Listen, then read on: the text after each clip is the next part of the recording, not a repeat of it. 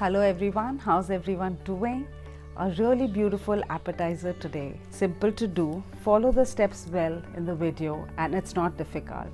It is spinach and feta rose, made out of my perfect bread dough. Little extra olive oil to give it a little fluffiness and layers. I've added whole wheat flour also to the all-purpose flour. You can do it just with all-purpose flour. It works very well as an appetizer, as a snack time for your kids, for their tiffin time, for the chotu bhook in the evenings, whatever you want to do. It is beautiful. I love the way they've turned out. They look pretty and certainly sets an impression on your guests. So give it a try, do like, do subscribe and click on the bell icon for notifications. Bye-bye. Let's start making the dough. For this we're going to take some whole wheat flour and some all-purpose flour. To that we're going to add some jaggery powder. You can take regular sugar also if you want. Some instant yeast and some salt. Put the salt on the other side. Never add it on top of the yeast. Let's mix it together. So I'm doing the yeast and the sugar on one side first with the flour so that the salt doesn't touch it, and now the salt. So this is fine, but never do it directly with the yeast. It will kill the yeast. Now to this we're going to add a hydration. I'm taking milk for this. Never add your entire hydration at once because it changes according to season and each packet of flour works differently when you open it. Let's mix this. There's also some curd in this recipe, so adding that. Mix it. At some point you won't be able to use a spatula. You'll be now using your hands. If you have a stand mixer, definitely you can start from the beginning in the stand mixer. Adding rest of the milk. Mix it really well. Let's take it out on the work surface and we're going to knead it with our hands on the surface. So what I'll do now, I won't add water or any hydration. I still have my fat to incorporate. So let's add the fat first and then if we need, we'll see. So this is olive oil. This needs a little extra olive oil because you want the bread to be a bit fluffy for this. So if you think you need extra hydration, add it. I haven't needed it. Just gauge your dough. It has to be soft. You don't need to put pressure. It's just a movement of your hand. It's not a big deal. Here the dough looks nice and smooth, soft. So looks like it's done. I'll just give it a couple more minutes of kneading. Take a greased bowl. In that keep your dough. Just flatten it. Cover it and keep to proof for at least 40 minutes or until it doubles. So it depends on the weather in your cities. Let's make a filling.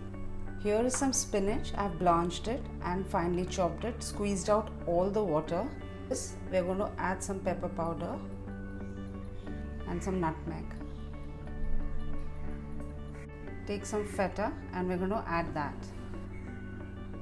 Just mix it together. Don't make a mess of your feta. Just a light hand and we're going to mix the whole thing. Here the mixture is ready.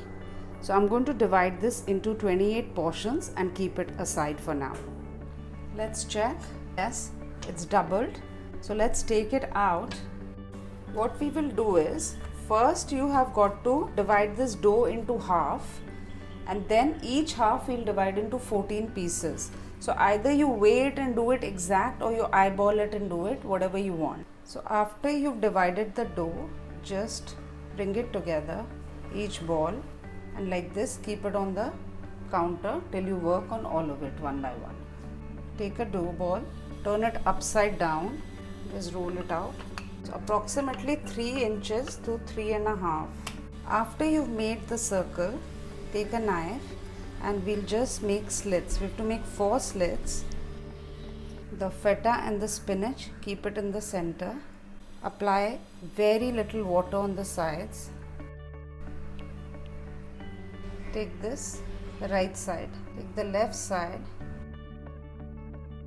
Now take the one on the top and stick it here. Make sure you add the water, otherwise when you're baking it, it will all open up. Now the bottom half, press down the spinach a bit like this. Let's make our roses. They're all filled and ready. We're going to keep it to proof for 15 minutes. Cover it with a cling wrap so that it doesn't get dry. If you don't have cling wrap, use some plastic sheet that you have and keep it in a non-draft place. Heat your ovens to 190 degrees till then. It's proofed really quickly here because it's quite hot. If you overproof it, it'll become hard. Take some egg and just do an egg wash on it.